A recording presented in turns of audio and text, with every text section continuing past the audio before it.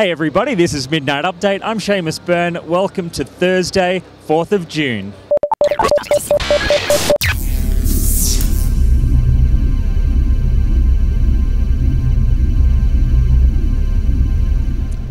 Day 2 of E3 2009, and we've been running flat out around this place, getting as much coverage as possible. Obviously, I'm doing a lot of coverage for written outlets, which is a good thing because a lot of the things we saw today we weren't allowed to shoot as it was all behind closed-door meetings, very early looks at a lot of upcoming games. Some of the most interesting games that we've seen today, I'll have a quick talk about a few of those. Probably the first most interesting game today was over at the TK booth, and this was Borderlands. This is looking really cool. I think at first glance it looks like a bit of a Fallout 3 ripoff, but then when they started to really get in the details, it's more the case that they've kind of really, I guess, taken a lot of clever ideas from a lot of different games that people know and love, and they're very happy to talk about the games that inspired them to arrive at the game they've made. So some of the things that we saw were things like loot drops that cover green, blue, and purple in the same way as well. It's basically an action RPG, and there's a really cool art style to it. At first, you kind of get a bit of that cel-shaded vibe, but it's more heavy black outlines, and the option that they've chosen to describe it by is a concept art style, and it's quite a clever way of describing it. And the whole thing has a really interesting vibe, and it's also got a good co-op mode attached to it. This was actually one of the things they talked about in terms of Fallout 3 inspiration was, I'd love to have played Fallout 3 with some friends. And so that's kind of partly where they were coming from, was creating this post-apocalyptic kind of, it's this other world, and you're a hunter for this, a legendary vault is part of this concept.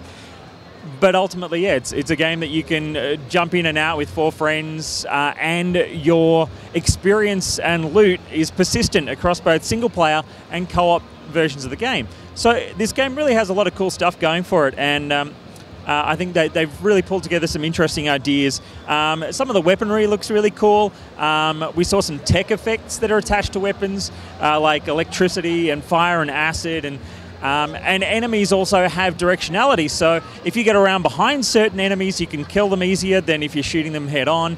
A lot of cool stuff going on. So Borderlands, well worth checking out. Another game we got to see more of a presentation on was Quantic Dream's Heavy Rain. A lot of people anticipating this quite heavily. These are the guys that made Fahrenheit a few years back, and they're very, very story-heavy company.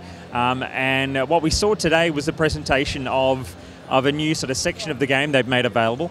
I guess it's one of the scenes that you'll be able to play in the game. But as David Cage, the creative director, described it, that the way we saw the scene today may actually not happen that way at all, or it might not even appear in the game the way you play it.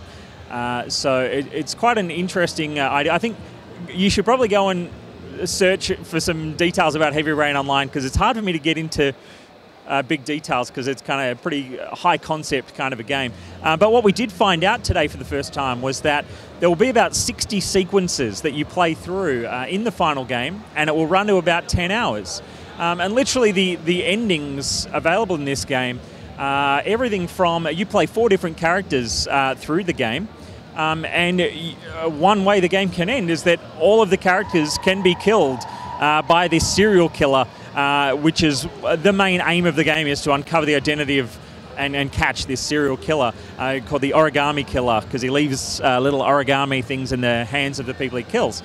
But interesting game, and yeah, well worth going and checking out more details. That's going to be a PS3 only game. We also saw Singularity, which is a new, basically I guess you'd call it a shooter from Raven Software.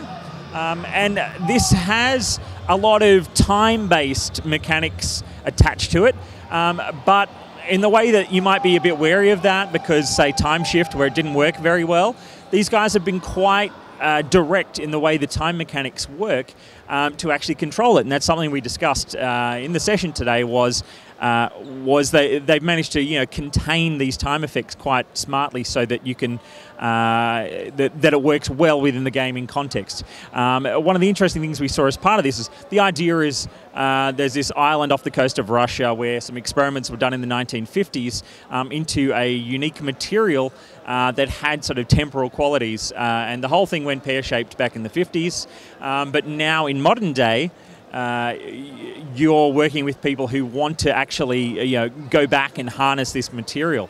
And what takes place is that you actually find the time in the game shifts back and forth between the 50s when the incident occurred and the modern day. And you have time abilities that can actually age or rejuvenate items. And so there's lots of kind of puzzle components around aging things to get them out of your way, or restoring things to their former state so that you can then use them.